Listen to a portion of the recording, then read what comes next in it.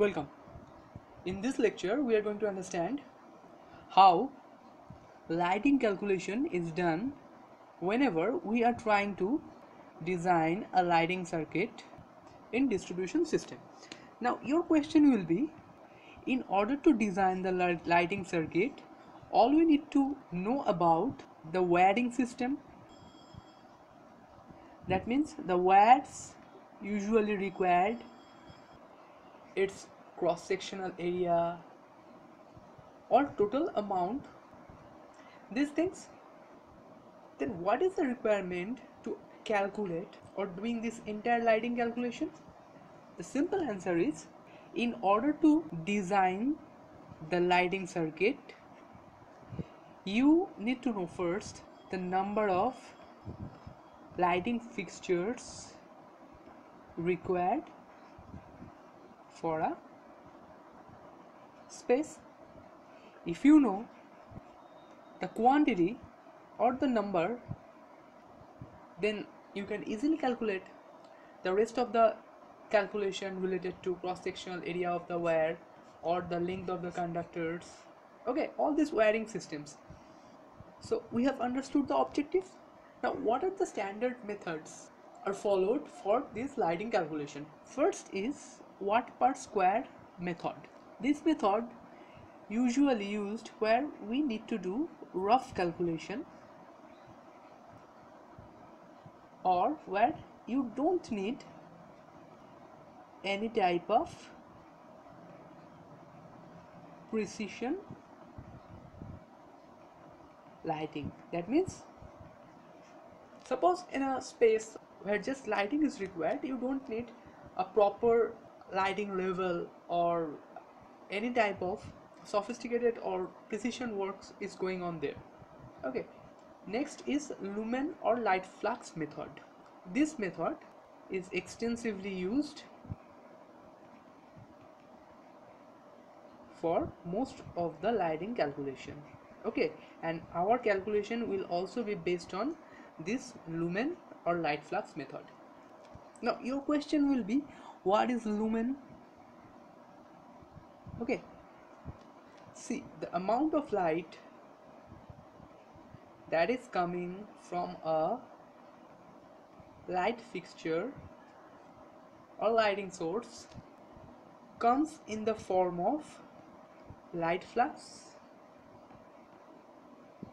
and this light flux unit is called lumen. Clear? Suppose this is a workspace, then this is the light fixtures. Okay, so the amount of light is coming on this workspace from this light is the light flux, and its unit is lumen. Clear? Now, what is inverse square law method? This method is usually used for flood lighting, yard lighting, this type of things. Okay, now usually we have two types of lighting. Whenever you are working as an engineer in industry, you have to work with the client who usually ask you for sometimes sophisticated lighting. That is, suppose this is a room or this is a place where you need lighting which gives you a different type of feelings. That means the aesthetic feature is more important in sophisticated lighting. Here looks the matter. For this type of lighting, you have to consult with an interior decorator, which is usually found in your firm. You will find your co-worker, someone in your firm as an interior decorator or interior designer, from whom you can take some suggestions before the entire lighting design. And other is common lighting. Common lighting means if you were lighting for an workspace like this, or a residential complex like this, where aesthetic looks doesn't matter so much, usually most of the cases you will find such clients who are mostly go with the common lighting, and for that cases you have to deal with yourself. Okay, here interior designer or interior decorator doesn't matter so much because you can do the entire lighting by yourself. That is the requirement why lighting calculation an engineer should learn and is an important part in design purpose. So let's understand this with a problem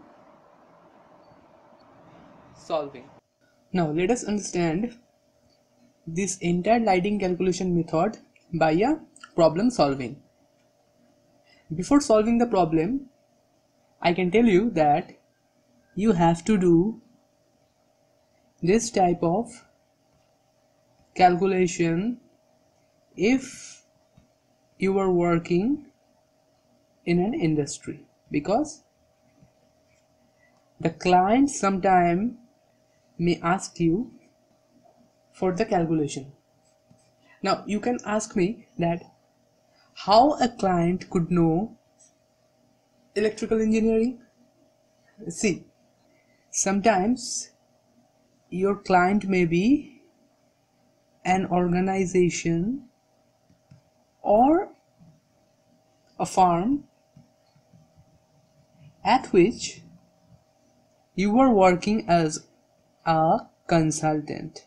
So that firm will also have their own electrical engineer who will review your entire design as well as the calculation. So my suggestion will be learn this calculation technique properly. Now first understand the problem. Estimate the number of 500 wattage lamps which would be required to illuminate a workspace which has dimension of 30 into 15 meters by means of lamp mounted 5 meters above the working plane. So suppose you have this workspace which dimension is 30 meter and 15 meter. Okay, so you have to use 500 wattage lamps to illuminate this entire workspace. The average illumination required is about 100 lux. Now your question will be, what is 100 lux? It is the illumination level. It varies. Suppose you are doing a very precision type of work, suppose jewelry or sewing type of work, then this illumination goes to 700 lux. Again, for street lighting, this illumination level is 70 lux. So in a nutshell, this is nothing but the amount of light required for a particular work is specified in lux level. Now coefficient of utilization is 0.4. This means the amount of light that is coming from a light fixture comes to your working plane. If 40% of light that is you are getting on your working plane, coefficient of utilization is 0.4. And what is height of the working plane? It is usually the height of the table on which a person works, and your light should be fixed 5 meters above this table or the working plane. The next is luminous efficiency is 16 lumens per watt. That means 1 watt is equal to 16 lumen. So you are using that kind of light fixture. It varies from one lamp to another. Another important thing is candle depreciation power is equal to 20%. So depreciation usually occurs due to amount of dust that comes over the time on the light, as well as the aging of filament. These are the reasons why the depreciation of any single light occurs. Now the question asks you, how many lights each of 500 watt is required to illuminate this workspace? Clear?